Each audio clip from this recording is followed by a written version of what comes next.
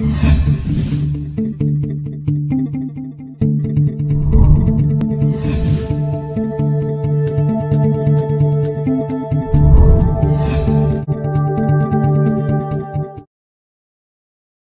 ดีค่ะตอนนี้เป็นตอนที่21เรื่องบทนำการประยุกต์อนุพันธ์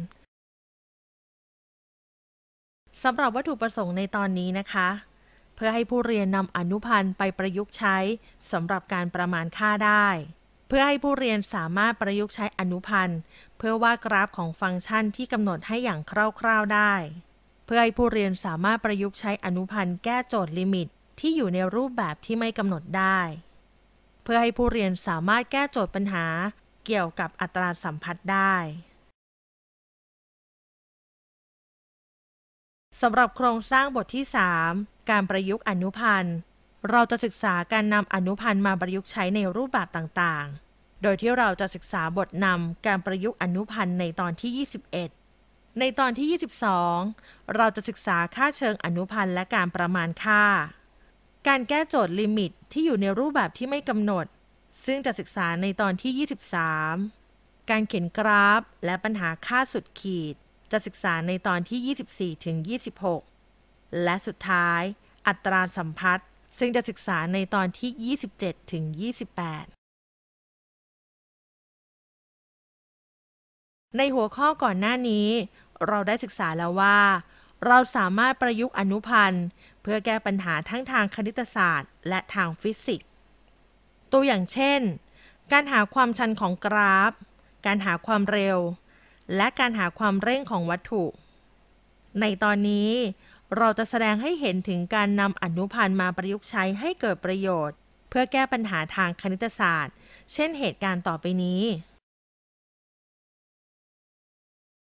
นี่เธอเรามีเรื่องให้ช่วยหน่อยอ่ะเรื่องอะไรหรอคือเราต้องการหาค่าของรากที่2ที่ไม่เป็นลบของ 99.98 แต่เราไม่มีเครื่องคิดเลขอ่ะไม่ยากเลยเอาค่าที่ใกล้ค่านี้มากที่สุดละกันยังไงหรอเราจะอธิบายให้ฟังเราเพิ่งเรียนมาเมื่อเช้านี้เองอ๋อเยี่ยมไปเลยมันเป็นเรื่องเกี่ยวกับการใช้ค่าเชิงอนุพันธ์มาหาค่าโดยประมาณซึ่งพื้นฐานความรู้ที่จะต้องใช้ก็เรื่องอนุพันธ์ที่เราเคยเรียนนั่นแหละเราจะเห็นว่าบทเรียนเรื่องอนุพันธ์สามารถนำมาประยุกต์ใช้หาค่าโดยประมาณได้ด้วยนะนอกจากนี้นะอนุพันธ์ยังสามารถนำมาประยุกต์ใช้ในเรื่องอื่นๆได้อีกดังนี้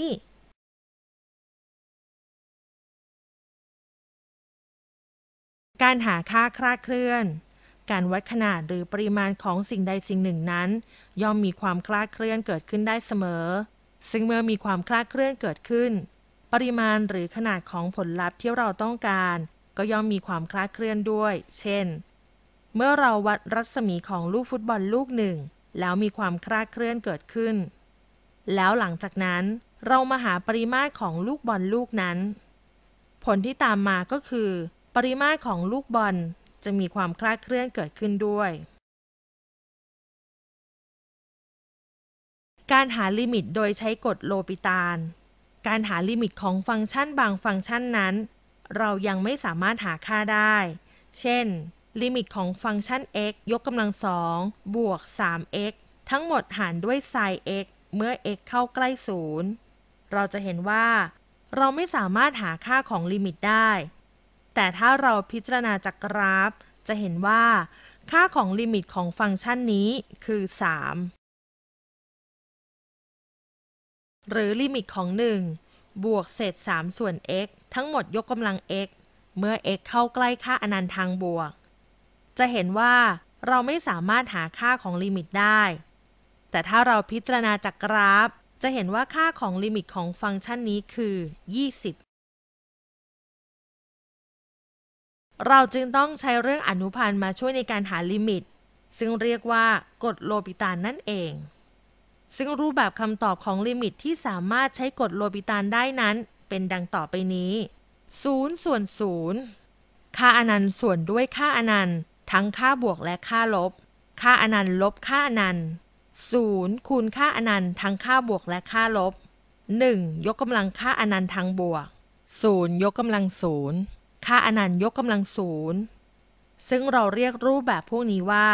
รูปแบบยังไม่กำหนด การประยุกต์ใช้อนุพันธ์ในการแก้ปัญหาค่าสุดขีด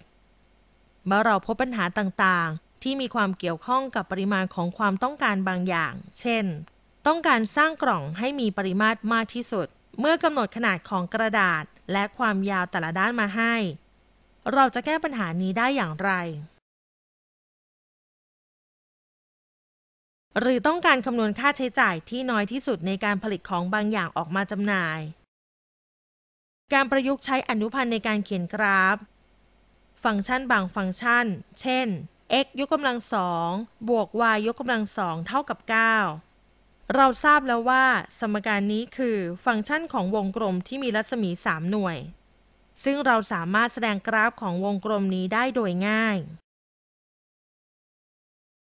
หรือจะเป็นฟังก์ชัน y เท่ากับ x ลบ 1 ทั้งหมดยกกำลังสองเราก็สามารถแสดงกราฟของฟังก์ชันนี้ได้โดยง่ายอีกเช่นกัน เพราะว่าสมการนี้คือกราฟพาราโบลาหงาย โดยมีจุดยอดคือ 1 0 และเมื่อเราแสดงด้วยกราฟได้ เราก็สามารถหาค่าสุดขีดสัมพัทธ์ของกราฟนั้นๆได้ด้วย แต่ถ้าเป็นฟังก์ชันที่ซับซ้อนมากขึ้น เช่น ถ้าเราต้องการแสดงกราฟหรือหาค่าสุดขีดสัมพัทธ์ของฟังก์ชัน y เท่ากับ 5x ยกกำลัง 7 ลบ 7x ยกกำลัง 5 บวก 3 เมื่อเราใช้การแทนค่าตัวแปร x เพื่อที่จะหาค่าของตัวแปร y แล้วนำมาวาดกราฟก็จะเป็นวิธีการที่ยุ่งยาก ดังนั้นเราจึงใช้อนุพันธ์มาช่วยในการวาดกราฟ โดยการหาส่วนประกอบต่างๆของกราฟ เช่น ฟังก์ชันเพิ่ม ฟังก์ชันลด จุดวิกฤต จุดเปลี่ยนเว้า ลักษณะกราฟเว้าลง เว้าขึ้น เป็นต้น และเมื่อเราวาดกราฟได้แล้ว เราก็สามารถหาค่าสุดขีดสัมพัทธ์ของฟังก์ชันนี้ได้ด้วย หรือถ้าเราไม่ต้องการวาดกราฟ ต้องการหาค่าสุดขีดเฉยๆ เราก็ใช้การประยุกต์อนุพันธ์มาช่วยหาได้เช่นกัน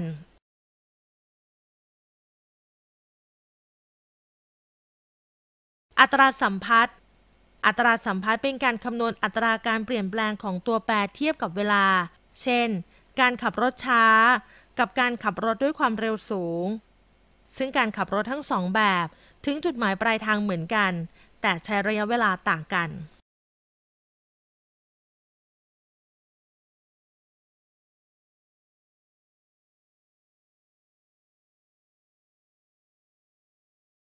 สรุปในตอนนี้นะคะ เราจะทราบถึงภาพรวมของบทการประยุกต์อนุพันธ์ และสามารถนำสมบัติของลิมิตไปขยายต่อในเรื่องของอนุพันธ์และปริพันธ์ต่อไปได้ ในตอนถัดไปค่ะ ตอนที่ 22 เราจะศึกษาการประยุกต์ของค่าเชิงอนุพันธ์ค่ะ